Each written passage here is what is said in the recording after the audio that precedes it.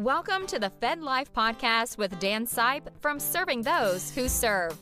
In this podcast, Dan draws from years of financial experience to help federal employees overcome challenges that every Fed can relate to. Join us for this journey as we reach, teach, and serve to help you make the right financial decisions. Now, on to the show. Hello and welcome to this episode of the FedLife podcast. I'm your host, Dan Sipe. Additionally, I'm the branch manager here at Serving Those Who Serve, Lee Sipe & Associates. I will begin, as I always do, by saying thank you. Thank you for taking time to listen. And above all, thank you for your service to the government, to the country, to me, to everyone. You don't hear it enough. You will always hear it here. Ed Zurndorfer is back with us again. Guru is here one more time as part of our ongoing mission to reach, teach, and serve you. At the outset, I need to say the opinions of our guest Ed Zurndorfer are not the opinions of Raymond James or Serving Those Who Serve. This podcast is presented for information only and is not intended to be taken as advice. All listeners should consult their personal advisors for taking any action. Well, folks, we are back with part 2 of our biggest podcast series to date. I really can't stress this enough because it's about the milestones for your Fed life. And I reiterate that every single Fed should read this article at the Fed Zone from Ed and should listen to this podcast and should share it, because there are things in here that if you miss them can impact you, and if you seize them can impact you in the favorable way. So we want you to make sure that you have what you need to get the most out of this. And as I mentioned in our last podcast, and I'll say it again, I'll bet you know some of these, and maybe some folks know most of them, but I think there's darn few that are going to know all of them, and these can be super important for you getting the most out of your federal benefits. Quick reminder, don't forget, subscribe to the podcast and subscribe to our weekly serving. That's our very best from Ed, Benefits Ben, Jen Meyer, Wes Battle, whole crew at Serving Those Who Serve, delivered to you each and every week. So Ed, we're jumping back in, and we're jumping back in with what I think is one of the big whopper milestones. And to say it is huge is an understatement. And that's what I like to call the 10% bump. And that is 20 years and age 62. Tell us about that for a FERS employee. Dan, this is so important. I'm glad you really dressed this thing up, because it is so important that FERS employees understand the consequences of retiring at age 62 with a minimum of 20 years of service versus retiring before age 62 with, let's say, 30 years of service at their MRA, or 20. We talked about 20 years at age 60 or in the first podcast. This is super, super important. I'm so glad we're doing this right off the bat. All right, here's what it comes down to when it comes to a FERS employee who's reached age 62 and has a minimum 20 years of service. And by the way, that 20 years of service does include unused sick leave, which is, of course, in hours, but then it's converted to months and days of service. You can use that. There's unused sick leave. Normally, it's not used. It's not used for eligibility purposes to retire, but it is used in the computation for the FERS annuity, and it is used when that unused sick leave in hours is converted to months and days of service for purposes of getting over the 20-year hump. That's enormous. Okay, so I wanted to point that out from the start. Now, what it comes down to is this. A FERS employee who retires before age 62, any number of years of service. We're talking about someone who's not a special provision employee, by the way. We're talking about just a regular FERS employee who is not in the special provision category. No matter what age they retire, their FERS annuity will be computed using what is called the 1.1% accrual factor. For every year of service they have, including unused sick leave, they will get 1% of their high 3 average salary. That's how the FERS annuity is computed. That's the starting FERS annuity. Gotcha. If a FERS employee retires at age 62 or later and has a minimum 20 years of service, then the accrual factor, which is used, is for every year of service the retiring employee has at the time of his or her retirement, including unused sick leave converted to months and days of service, the employee gets 1.1%. Yep. Of their high 3-average salary. That is a 10% bump. Mm-hmm. Now, Dan, when I present this to FERS employees, they say, well, if I retired 62, then I'm not going to be able to get what's called the FERS Special Retirement Supplement Annuity, which we're going to talk about in a few moments here. Oh, The FERS Special Retirement Supplement Annuity is an addition to the FERS annuity that a FERS employee who retires before age 62 will get between the time they retire, sometime between MRA and age 62. They get the special retirement annuity in addition to the FERS annuity. Mm-hmm. But the downside about the FERS special retirement annuity is that it's temporary. It stops when one becomes age 62. Yep. Whereas with the 1.1% accrual factor, the 10% bump, Dan, it is permanent. Oh, yeah. What I tell employees is this: please do not end up becoming what I call a Monday morning quarterback. I could have, I should have, but I didn't work until age 62. I missed out on that 10% bump. You don't want to regret this, finding out, oh, I don't have enough, my annuity's not as much as I thought. And that special retirement supplement annuity will be long forgotten in your mind. Sure.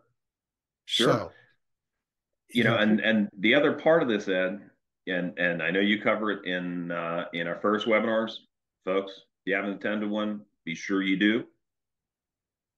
Okay, getting to 62, you're going to have COLAs too once you retire. Good point. So there's it's like all the great holidays are piled on one day for you here, and folks really don't know about it. So yes, we're going a little over the top here, folks, but Ed and I both believe it's that important.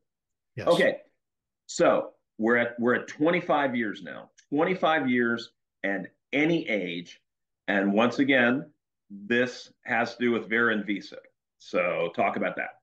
Yeah, if an employee has a minimum 25 years of service and their agency is offering an early out in the form of a VERA or a VSIP, the employee can retire at any age and start receiving their unreduced annuity.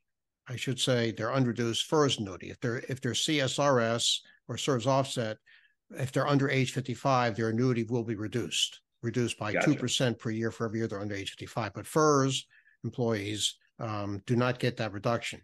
Now, I got to point out to something very important about this, though, in terms of the TSP.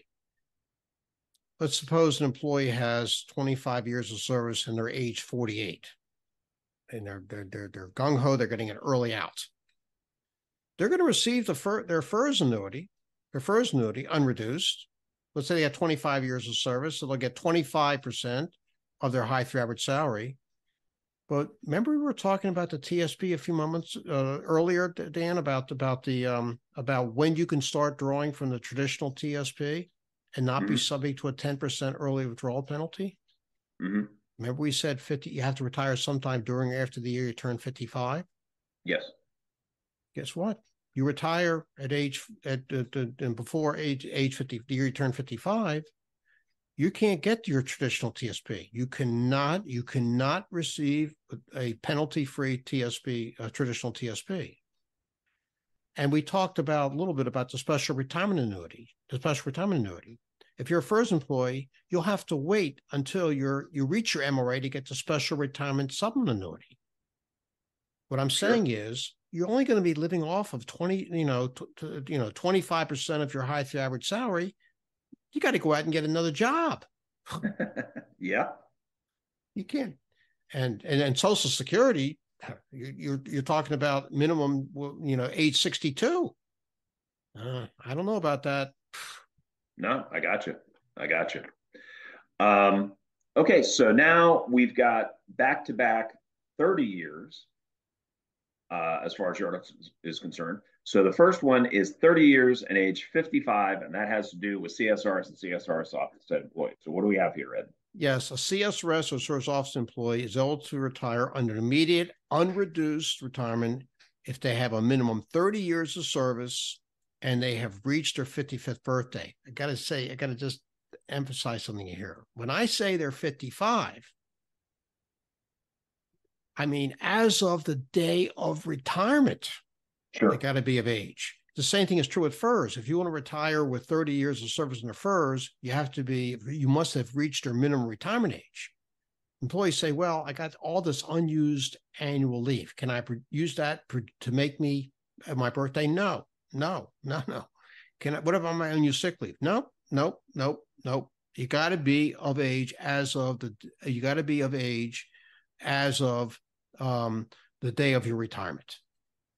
Gotcha. And our next 30-year has to do with FERS, right, and transfers employees. And that needs to match up with an MRA. So, Ed, I know by the book, if we go to the manual, we see that for FERS people, it's between the ages of 55 and 57. Now, realistically, for most of the working FERS folks right now, it's probably fallen between ages 56 and 57, correct? Absolutely, Dan. Absolutely. Yeah. Okay. So here they are.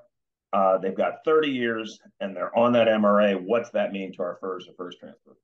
Once again, they've reached their MRA as of the day of retirement. They can retire under an immediate and unreduced retirement. I say unreduced. Their annuity is not going to be reduced, and they will get the first of lifetime FERS annuity checks each month, starting with the first month, the month after they officially retire. Gotcha. Okay, so our next one coming up is an age only. And it's a little funny because it's not a birthday.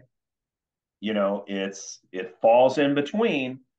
And the level of misunderstanding about this I found to be super high among feds. So let's spend a little time on it, and that is the milestone age of 59 and a half. So what does that mean for our feds out there? Okay, age 59 and a half. As you say, Dan, there's no minimum service time here. This is what it comes down to when it comes to age 59 and a half. An employee, CSRS or FERS, can make what's called in-service withdrawals from their traditional TSP. Yep. With no early withdrawal penalty. Okay. Now, what that means is that here, this employee, they're still in federal service. Because they're still in federal service, they can contribute to the traditional TSP. They're making contributions every pay period, and yet they can take money out of their traditional TSP. Money going in, money coming out at the same time with no penalty. Now, of course, traditional TSP withdrawals are fully federal and state taxable. Okay, you got to keep that in mind. It's going to add to their income. Sure. That's traditional TSP. Roth TSP is a little bit, it's similar, but there are some differences. Roth TSP withdrawals can be made penalty and tax-free, okay, starting at age 59, starting when an employee is 59 and a half, but there's another hurdle here. And this involves some what's called time. There's a time hurdle here. It has been at least 5 years since the year that the employee made his or her very first Roth TSP contribution. I should say it has to be 5 years since January 1st of the first year that the employee made his or her first Roth TSP contribution. So here's an example. Let's say there's an employee out there who is now, let's say, 60 years old. And that employee made his first Roth TSP contribution on, let's say, July 25th, 2018. That's when they made their very first Roth TSP contribution. Roth TSP, by the way, has been around since 2013. Well, let's go to January 1st of that year. That's January 1st, 2018, and go forward 5 years. That brings us up to January 1st, 2023. We are in the year 2023. That employee is over 59 and a half. Can that employee take money out of their Roth TSP and not pay tax on anything? That includes the earnings as well as no 10% withdrawal penalty. The answer is yes, because the employee met those two requirements: at least age 59 and a half, and at least 5 years since January 1st of the year they made their very first. It only goes back to that very first one, Dan, that first contribution. In this case, on July 25th, 2018, that means January 1st, 2018. Gotcha. And these same rules would apply to an outside Roth IRA and outside regular IRA. So we're talking about TSP and Roth TSP here. The difference is, though, that with the Roth IRA, that 5-year rule goes back to January 1st of the year the employee or individual made his or her first Roth IRA contributions. Keep in mind, Dan, the Roth IRA has been around since 1998. Sure. If an individual made their first Roth IRA contribution, let's say on July 25th, 2001, the 5-year meter starts as of January 1st, 2001. Sure. Absolutely. And last but not least, around the 59 and a half age, that is also a place where a Fed could choose to do an in-service transfer from their TSP to their outside traditional IRA, Roth IRA. So it's just a tremendous amount of flexibility that takes place at 59 and a half. It's almost an emancipation day as far as these qualified plans are concerned. So important stuff, folks. Be sure to make note of this and make sure you understand it. And if you don't understand it, hit our webinars, hit our website, reach out to us at swserve.com. We've got something called a part 2 where we can help you understand it. But it's important that you know how all these things work so you can make the most of them. So up next is a big number, and it has to do with our CSRS and CSRS offset, folks, and that is 41 years and 11 months, and that's at any age. So Ed, tell us what happens for our CSRS and offset, folks. And I got to tell you, I get a lot of questions about this one. A lot of questions from CSRS and service offset employees. There are not that many left, but I still get a lot of questions. So a CSRS or service offset employee who has a total of 41 years and 11 months of service, if that employee were to retire at that point, they would get their starting CSRS annuity would be equal to 80%, which is the maximum on the CSRS chart, CSRS annuity chart, percentage, I should say, annuity percentage chart. 80% of their high 3 average salary, 80%. Yeah. Couple things about that. It's a little misleading.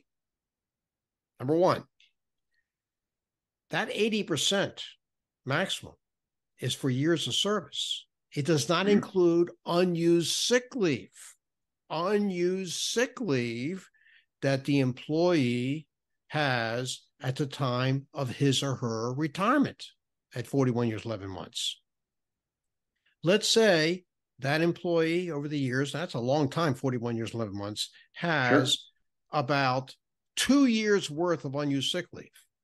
That would be approximately about 4,100 hours, which is not, that's really not that far-fetched. I know I retired from federal service. Thank God I'm a healthy person.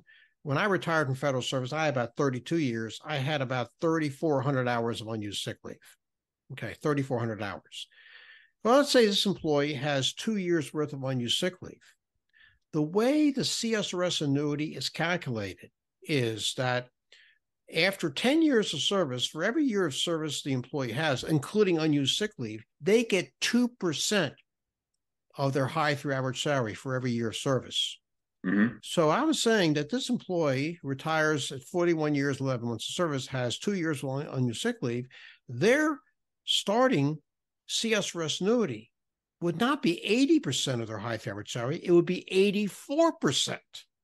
84%. Because that 2 years on sick leave, when converted to months and days of service, 2 years, will add 2% per year for 2 years, 4% to their annuity. So what I'm saying is there's no cap here, Dan. There's no cap. Gotcha. And then an employee says to me, well, if I, in fact, work beyond 41 years and 11 months of service, I know that I'm getting credit for unused sick leave. But am I, in fact, beyond, am I working for nothing? Won't my annuity go up because I'm continuing to work? And the answer is, it will indirectly go up. How so? Well, they're going to still take 7% out of your paycheck if you're a CSRS and 0.8% if your SERS offset. The other 6.2% of your servicing is going to Social Security. So the person says, I repeat my question. Am I working for nothing? I said, no, you're not.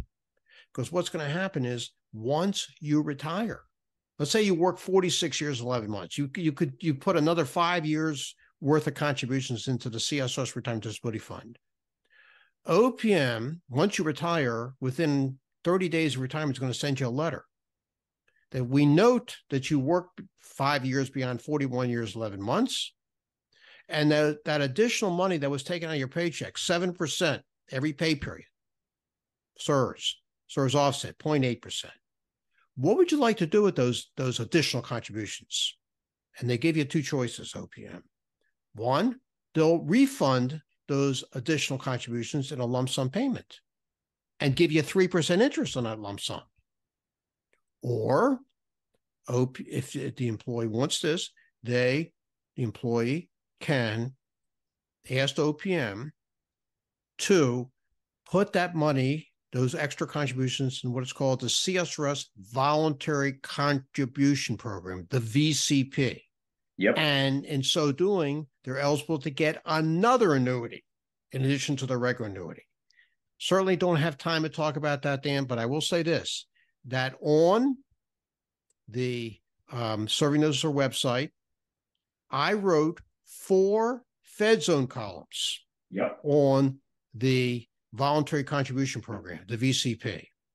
For those employees, CSRS and SERS offset employees who are interested about this, about what the Voluntary Contribution Program is, please go to www.fed-zone.com and under the search engine, put Voluntary Contribution Program. And those 4 columns that I wrote will pop up. And you'll learn everything you need to know about the Voluntary Contribution Program. All I can say is, Dan, it is a win-win-win program.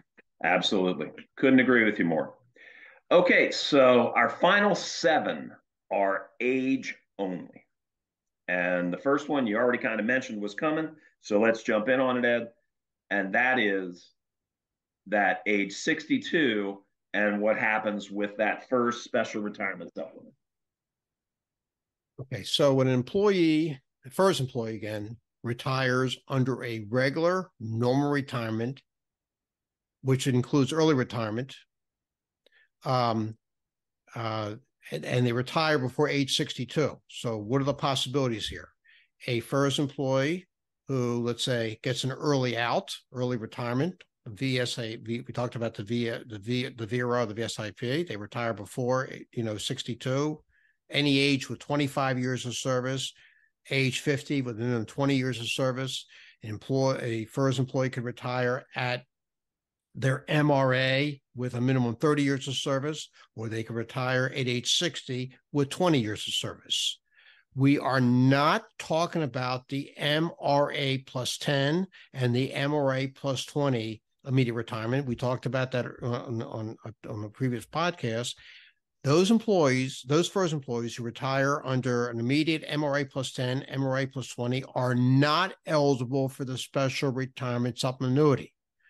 Those FERS employees who leave federal service and are going to get what's called a deferred annuity are not eligible for the special retirement supplement annuity. Sure. So the employees, the ones I mentioned who are eligible for it, will get this special retirement supplement annuity in addition to their regular annuity.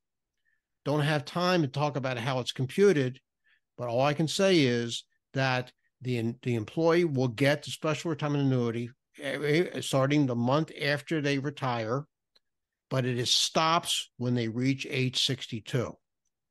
It automatically stops at age 62. Gotcha.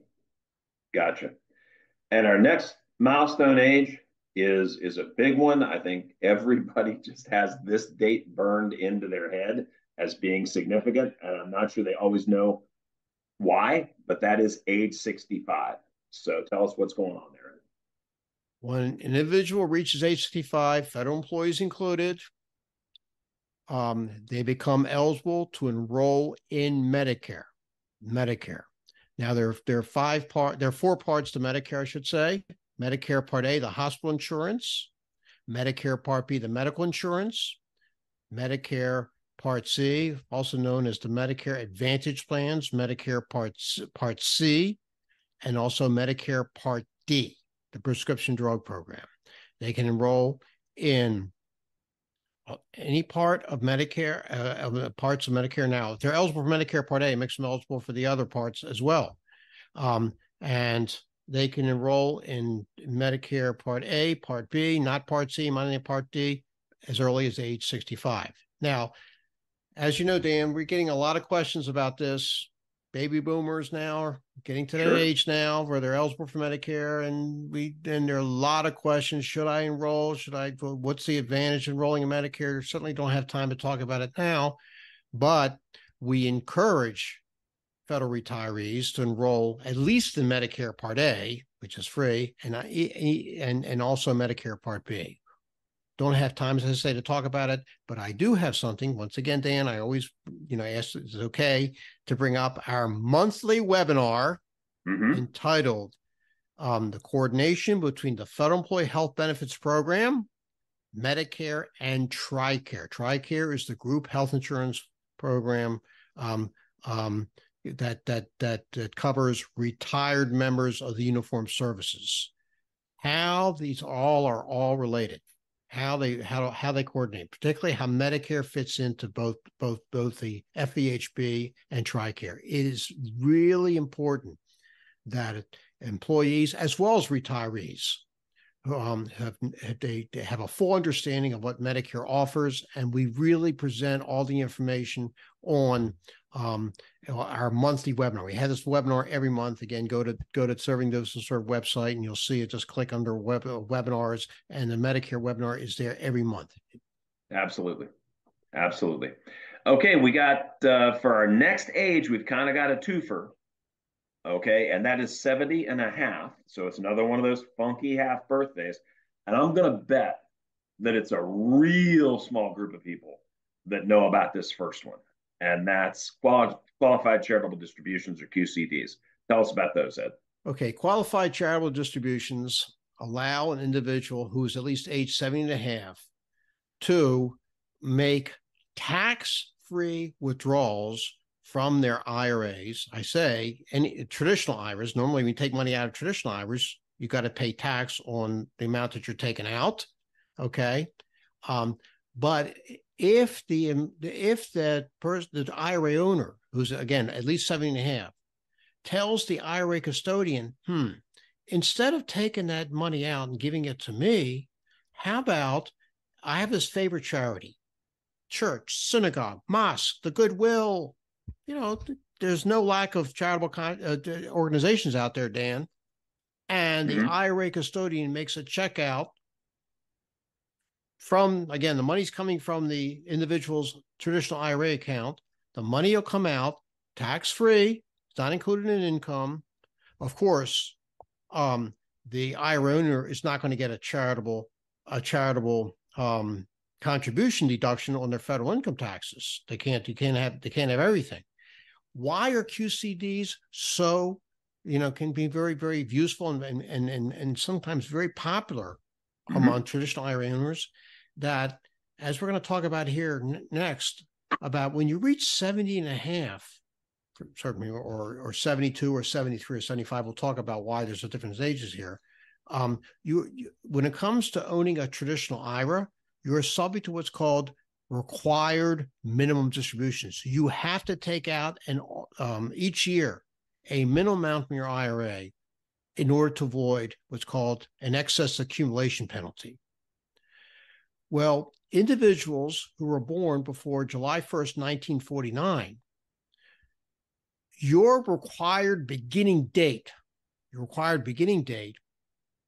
is April 1st, following the year that you turn 70 and a half. So what does QCDs have to, why is that important?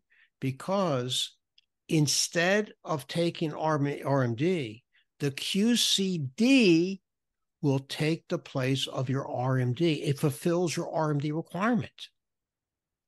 Why is that important? Because, as I said a few moments ago, the money coming out of your IRA via qualified charitable distribution is not included in your income. You don't get a tax deduction.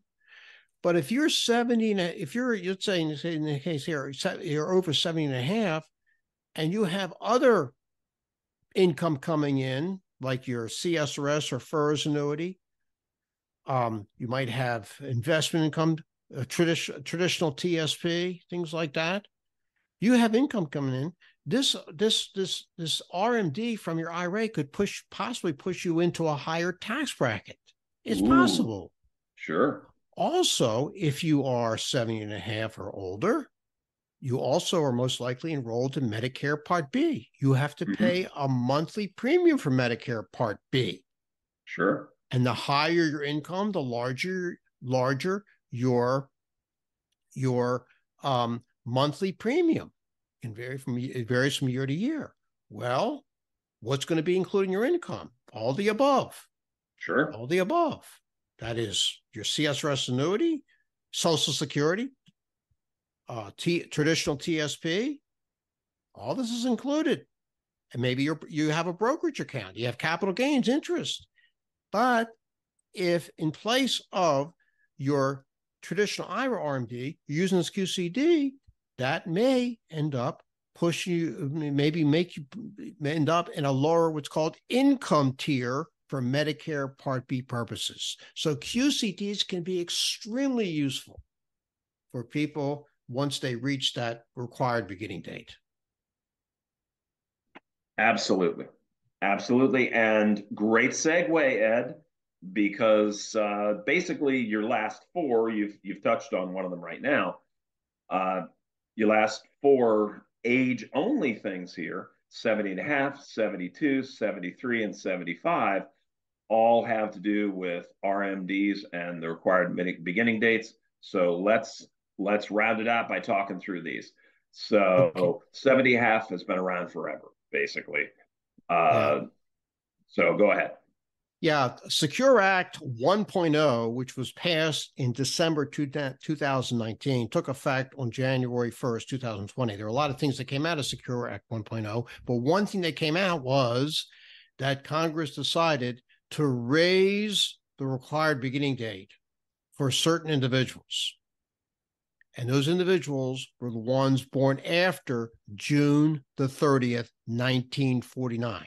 If you were born anytime after June the 30th, 1949, like myself, I was born in January 1951, your required beginning date, age, age is 72. 72. So if you were born between June, if you were born anytime after June the 30th, 1949, and you have a qualified retirement plan like the TSP, 401k plan, traditional IRA, you must make your first RMD no later than April 1st following the year that you turn 72. Mm-hmm. Right. Well, then Secure Act 2.0 was passed, and that was passed in December 2022 with an effective date of January 1st, 2023. Congress raised the required beginning date as follows. It went to age 73. Who does that affect? Anybody born between January 1st, 1951 and December 31st, 1959 has an age 73 is your magic age. So you must take your first RMD no later than April 1st following the year that you turn 73. Okay.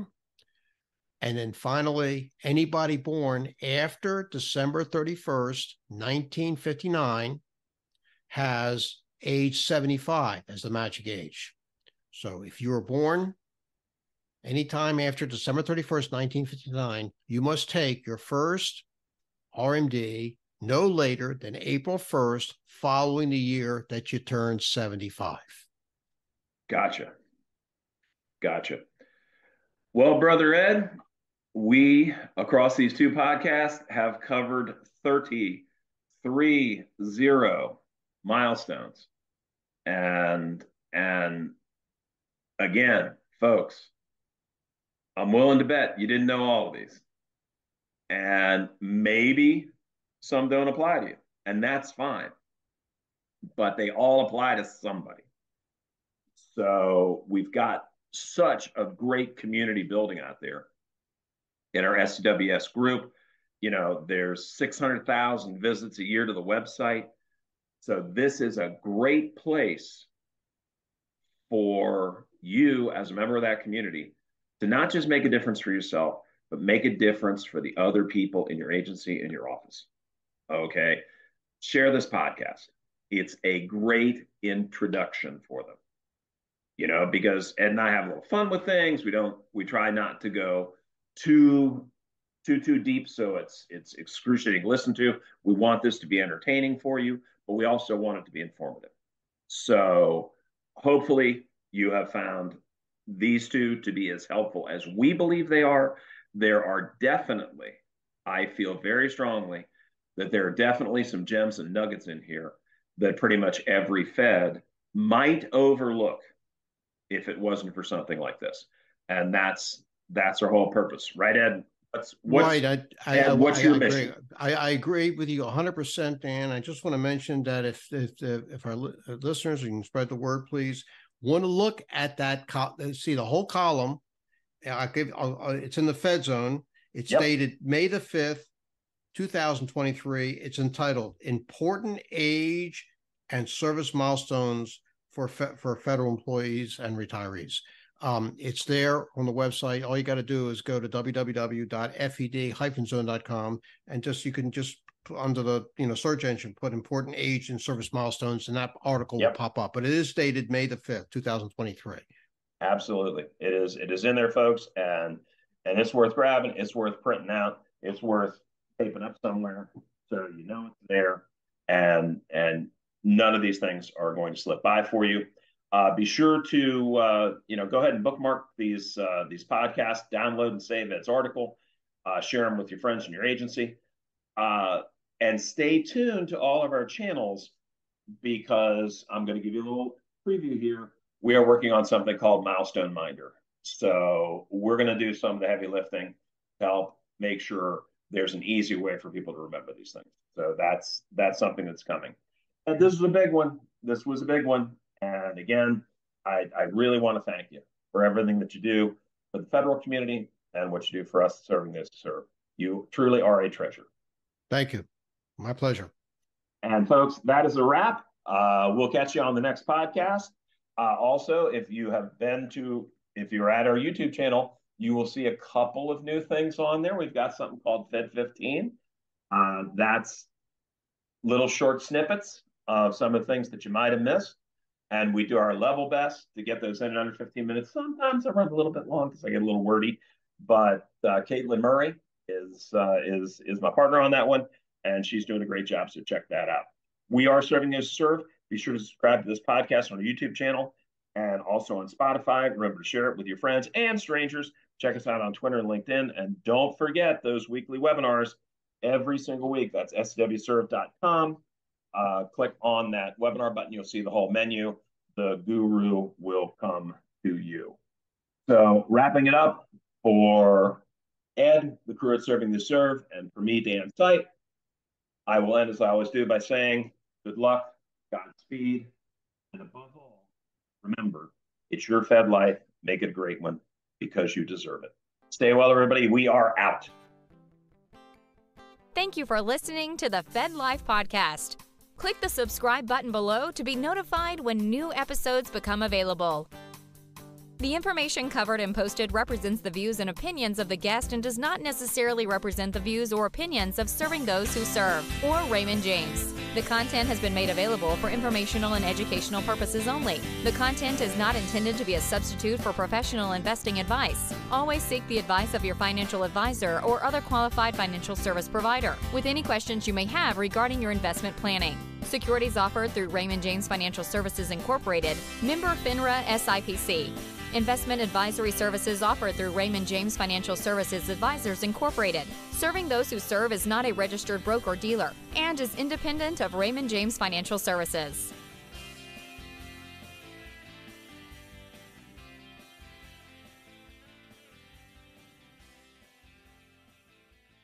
Raymond James is not affiliated and does not endorse the opinions or services of any of the quoted professionals or their respective firms. Any opinions are those of Dan Sipe and not necessarily those of RJFS or Raymond James. This case study is for illustrative purposes only. Individual cases will vary. Raymond James is not affiliated with and does not endorse the opinions or services of the quoted professionals or their respective organizations. Neither Raymond James Financial Services nor any Raymond James financial advisor renders advice on tax issues. These matters should be discussed with the appropriate professional. Investing involves risk, and you may incur a profit or loss regardless of strategy selected, including diversification and asset allocation.